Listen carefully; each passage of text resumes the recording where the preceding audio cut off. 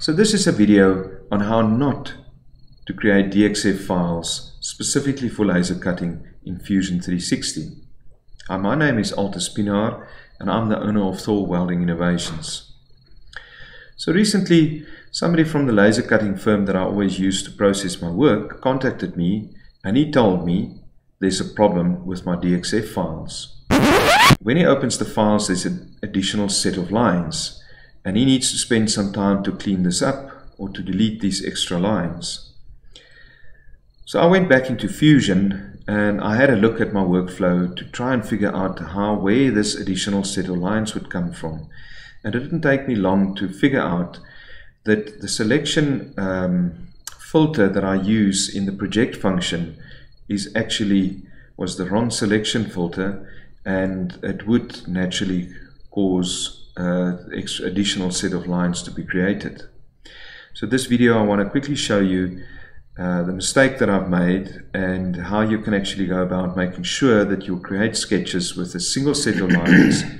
Okay, so I've got Fusion 360 open, and I would like to use a file called MAES30S10.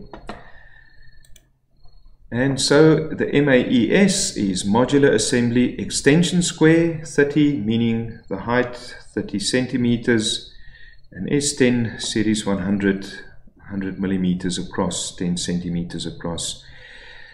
So the imperial version of this would be the MAES 12 S4, meaning 12 inches tall and 4 inches across. For this particular exercise, we're just going to use one component and create 3 different sketches using different selection methods for each sketch. And I'm going to use this side, the indexed side of the extension square. Now before we actually start, so I just want to point out that it's important to make sure that you've got the main title in your browser tree selected. Once we've got that selected and we start by creating our first sketch, you can actually see that a new folder called Sketches appears. And if we open that folder, you'll see that there's our sketch already generated. So to create this sketch, I'm going to actually do it the way I've usually dealt with this in my workflow. So I would normally hit P for project to open the project window, and then you'll see in there's 2 different methods, selection filters, and the one is called specified entities and the other one is called bodies. Now usually I would select bodies, and then if bodies are selected, you can see once I hover over the face of the component that all the features and the lines is highlighted in red. If I click on the face there, it highlights in blue, and I hit OK, you can see that all the sketch features is created in this purple line. So what I'm going to do at this point is close the sketch, and I'm just going to rename the sketch. Now, to always identify my DXF files, I would always start the file name with DXF, and in this particular case we'll call it body select because we use the body select filter.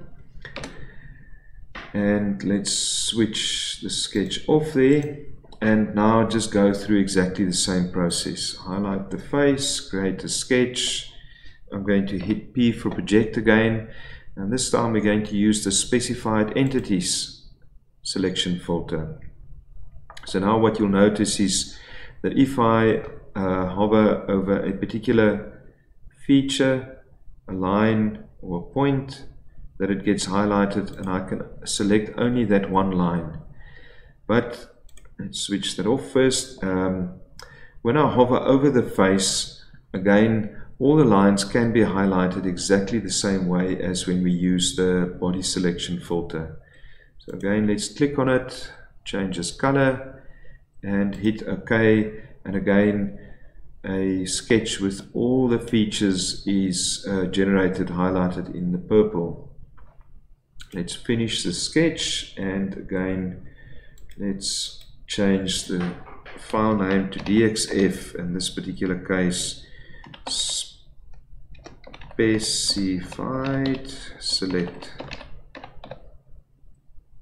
Fantastic. Okay, so that's our second sketch. Let's switch it off, and we're going to create one more sketch. So again, highlight the face, create the sketch, and this time, instead of using any selection method or highlighting, selecting any features or parts of the particular component, I'm just going to hit finish sketch. But you see, I've got my third sketch there created, and this one we're going to call DXF no select. Great.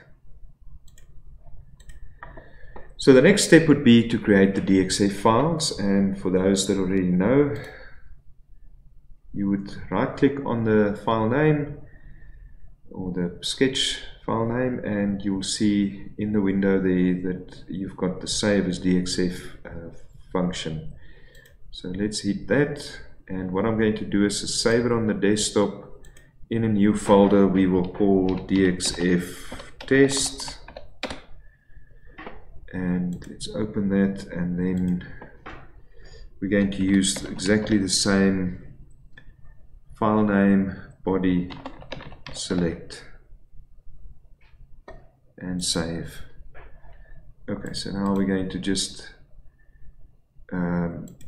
create two more DXF files, and this time I'm going to say specified select, and the last one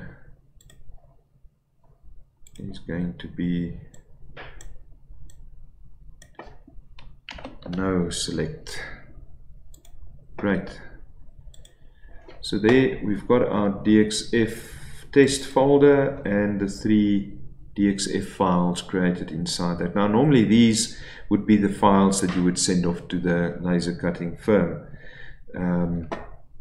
But before we do that, we want to first check and see that these files are okay. So let's get into Fusion again. I'm going to reopen the DXF files in Fusion and open from my computer, start with the body select, open, and you'll see it opens in a new tab. And you can clearly see all our sketch features clearly indicated in the DXF file. And so let's open up the other two at the same time as well. Open from computer, and this time specified entities file, and there we go. And the last one,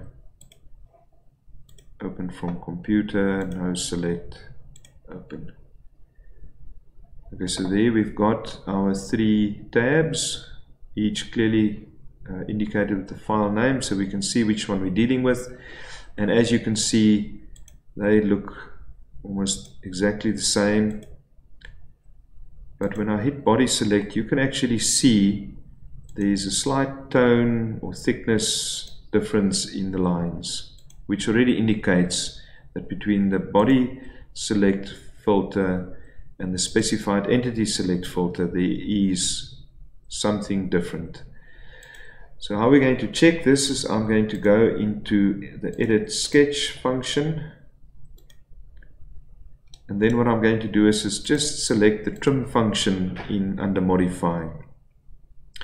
And if I hover over a particular feature, you can see the feature gets highlighted, and if I click, it should trim or delete the line.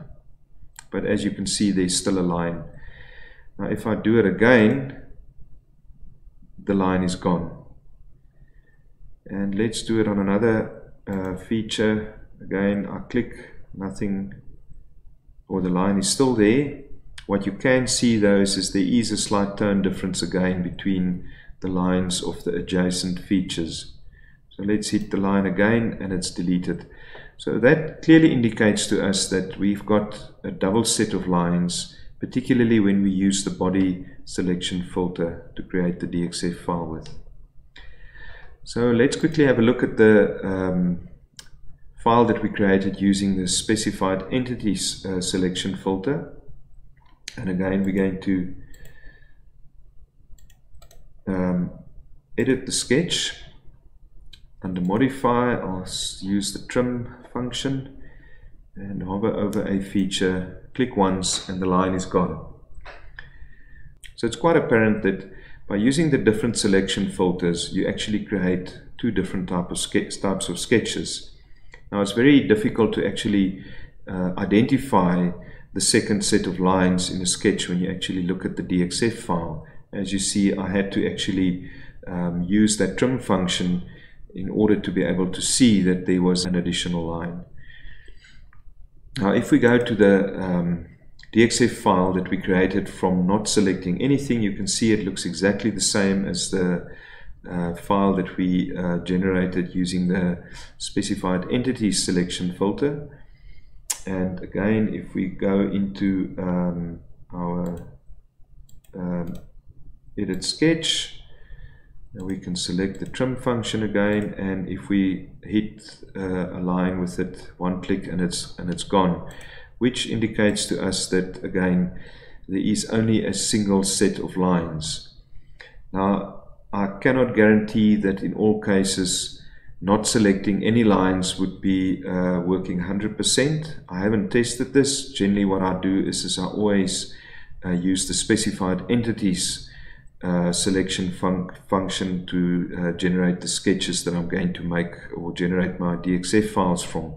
And these files I can guarantee 100% they are working perfectly fine. The laser cutting company is happy to deal with these files. So there you've got it. I hope it made sense, and I hope you found it useful. And if you liked it, please do the usual.